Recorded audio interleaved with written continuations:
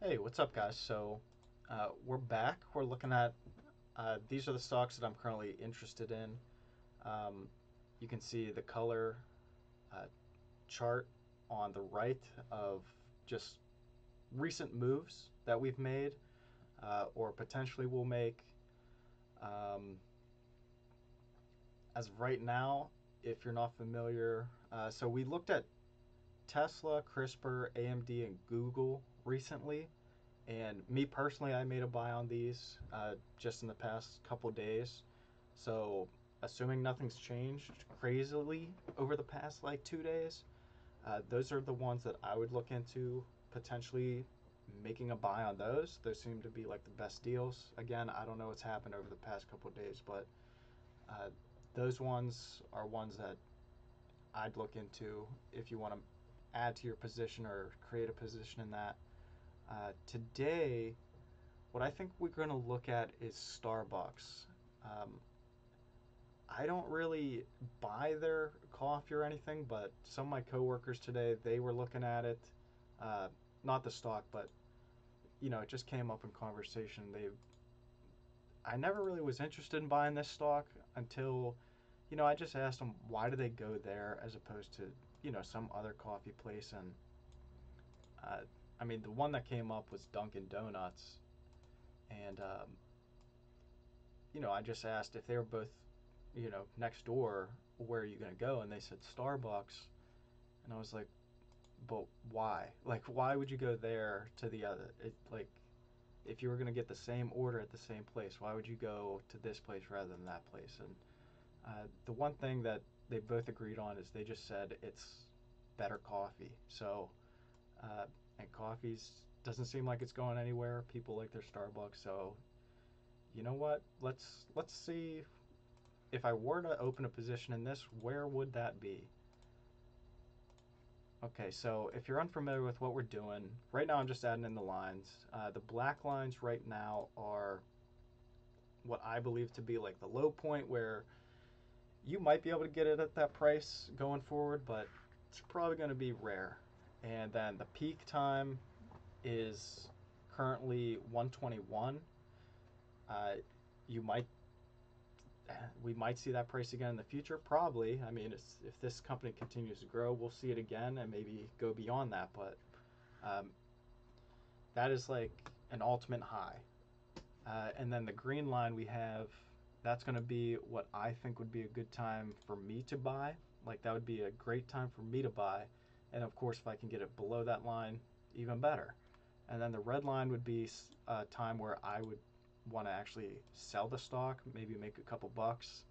Um, and then the blue line is kind of like what I think is like a fair price. What what kind of it's in the middle of the range. So uh, I set up the black lines. The black line is for the low, right around 70, but it's 69, and then the black or the high would be about 121, almost 122.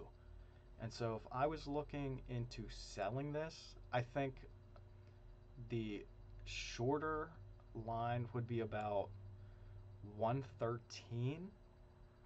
It's hit its head there for a number of weeks, a solid period of, oh man, close to 7-ish months. What's that? Let's see, April to January. So, like, oh, maybe closer to 8 months. It just hung out there. It did go above for a week, and then it came right back down a couple weeks later. So, I think that's a decent time to sell. In terms of buying, uh, maybe here-ish, right around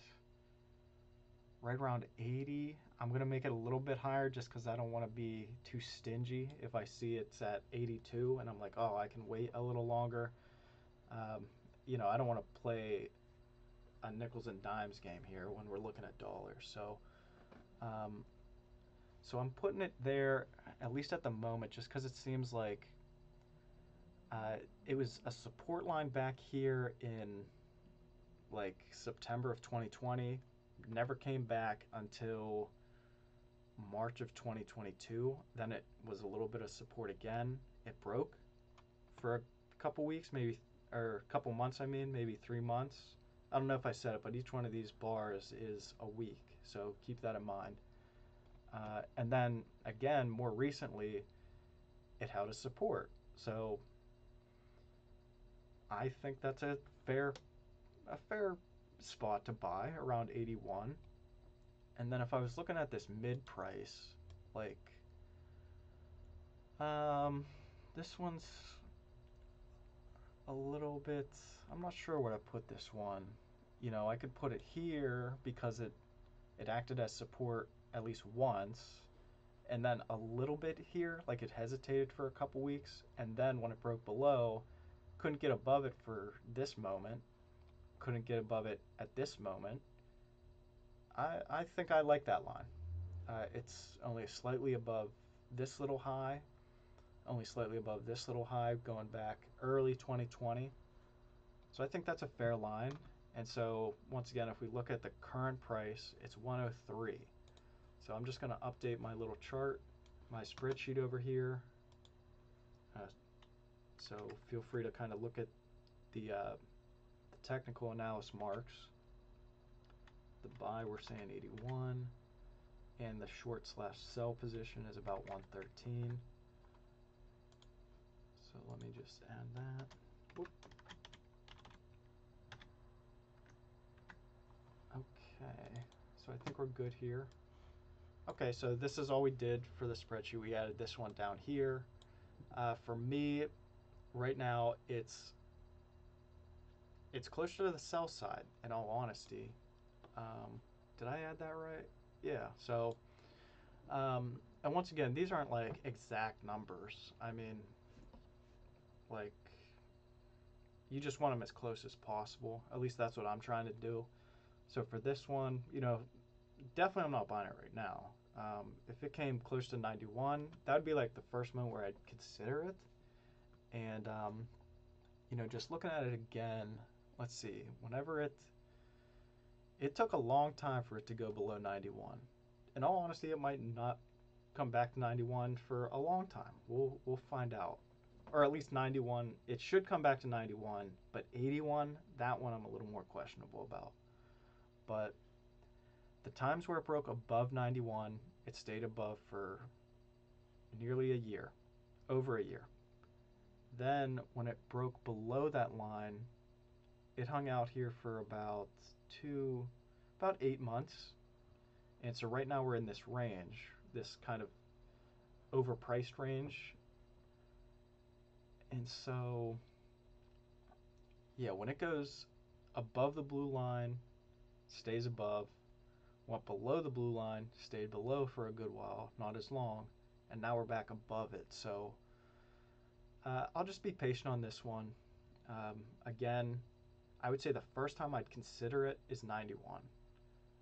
And then below, closer to 81, that'd be all the sweeter. But yeah, so that's kind of where I stand for this. So in terms of like a color coding, I'm not looking to buy. If anything, I might put a short on it, but probably not. It's not high enough. It's not overvalued. So I didn't make a buy, obviously. I didn't make a sell or anything. Um, yeah, so I'll just wait. There's no color for it. So that wraps up this one. I hope you enjoyed. Let me know what you think about this stock and just the levels that you are considering maybe buying. But I hope you enjoyed this, and I'll see you again on the next one. Bye, guys.